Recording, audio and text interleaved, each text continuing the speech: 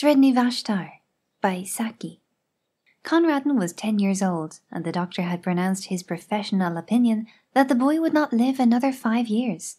The doctor was silky and effete, and counted for little, but his opinion was endorsed by Mrs. de Ropp, who counted for nearly everything.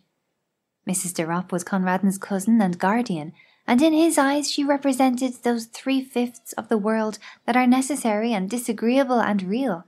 The other 2/5, in perpetual antagonism to the foregoing, were summed up in himself and his imagination.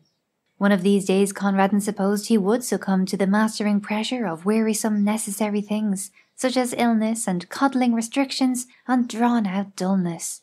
Without his imagination, which was rampant under the spur of loneliness, he would have succumbed long ago. Mrs. de Ropp would never, in her honestest moments, have confessed to herself that she disliked Conradin, though she might have been dimly aware that thwarting him, for his good, was a duty which she did not find particularly irksome. Conradin hated her with a desperate sincerity which he was perfectly able to mask. Such few pleasures as he could contrive for himself gained an added relish from the likelihood that they would be displeasing to his guardian, and from the realm of his imagination she was locked out, an unclean thing which should find no entrance. In the dull, cheerless garden, overlooked by so many windows that were ready to open with a message not to do this or that, or a reminder that medicines were due, he found little attraction. The few fruit trees that it contained were set jealously apart from his plucking, as though they were rare specimens of their kind, blooming in an arid waste. It would probably have been difficult to find a market gardener who would have offered 10 shillings for their entire yearly produce. In a forgotten corner, however, almost hidden behind a dismal shrubbery, was a disused tool-shed of respectable proportions, and within its walls Conradin found a haven, something that took on the varying aspects of a playroom and a cathedral. He had peopled it with a legion of familiar phantoms, evoked partly from fragments of history and partly from his own brain, but it also boasted 2 inmates of flesh and blood. In one corner lived a ragged-plumaged hooded hen, on which the boy lavished an affection that had scarcely another outlet. Further back in the gloom stood a large hutch, divided into 2 compartments, one of which was fronted with close iron bars. This was the abode of a large polecat ferret, which a friendly butcher boy had once smuggled, cage and all, into its present quarters, in exchange for a long-secreted hoard of small silver. Conradin was dreadfully afraid of the lithe, sharp-fanged beast, but it was his most treasured possession. Its very presence in the tool-shed was a secret and fearful joy, to be kept scrupulously from the knowledge of the woman, as he privately dubbed his cousin. And one day, out of heaven knows what material, he spun the beast a wonderful name, and from that moment it grew into a god and a religion. The woman indulged in religion once a week at a church nearby, and took Conradin with her, but to him the church service was an alien rite in the house of Rimmon. Every Thursday, in the dim and musty silence of the tool-shed, he worshipped with mystic and elaborate ceremonial before the wooden hutch, where dwelt Sredni Vashtar, the great ferret.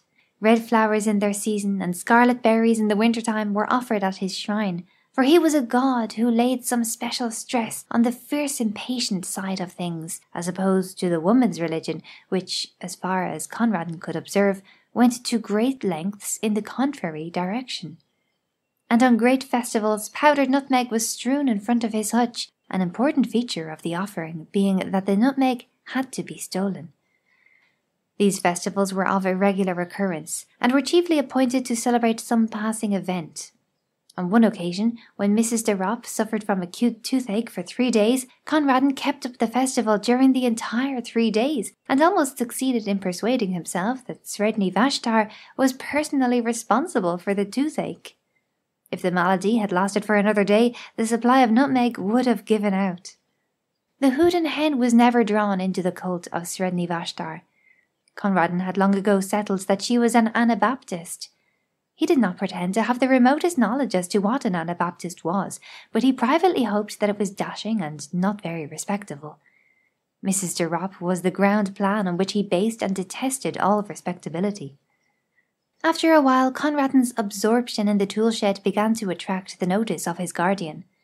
"It is not good for him to be pottering down there in all weathers," she promptly decided, and at breakfast one morning she announced that the Houdan hen had been sold and taken away overnight. With her short-sighted eyes she peered at Conradin, waiting for an outbreak of rage and sorrow, which she was ready to rebuke with a flow of excellent precepts and reasoning. But Conradin said nothing. There was nothing to be said. Something perhaps in his white, set face gave her a momentary qualm. For at tea that afternoon there was toast on the table, a delicacy which she usually banned on the ground that it was bad for him, also because the making of it gave trouble, a deadly offence in the middle-class feminine eye.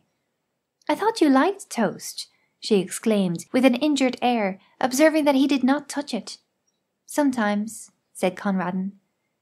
In the shed that evening there was an innovation in the worship of the hutch god. Conradin had been wont to chant his praises. Tonight he asked a boon. "Do one thing for me, Sredni Vashtar." The thing was not specified. As Sredni Vashtar was a god, he must be supposed to know. And choking back a sob as he looked at that other empty corner, Conradin went back to the world he so hated. And every night, in the welcome darkness of his bedroom, and every evening in the dusk of the tool shed, Conradin's bitter litany went up. "Do one thing for me, Sredni Vashtar." Mrs. de Ropp noticed that the visits to the shed did not cease, and one day she made a further journey of inspection. "What are you keeping in that locked hutch?" she asked. "I believe it's guinea pigs. I'll have them all cleared away." Conradin shut his lips tight, but the woman ransacked his bedroom till she found the carefully hidden key, and forthwith marched down to the shed to complete her discovery. It was a cold afternoon, and Conradin had been bidden to keep to the house. From the furthest window of the dining room the door of the shed could just be seen beyond the corner of the shrubbery, and there Conradin stationed himself. He saw the woman enter, and then he imagined her opening the door of the sacred hutch and peering down with her short-sighted eyes into the thick straw bed where his god lay hidden. Perhaps she would prod at the straw in her clumsy impatience, and Conradin fervently breathed his prayer for the last time. But he knew as he prayed that he did not believe. He knew that the woman would come out presently with that pursed smile he loathed so well on her face, and that in an hour or two the gardener would carry away his wonderful god, a god no longer, but a simple brown ferret in a hutch. And he knew that the woman would triumph always as she triumphed now, and that he would grow ever more sickly under her pestering and domineering and superior wisdom, till one day nothing would matter much more with him, and the doctor would be proved right.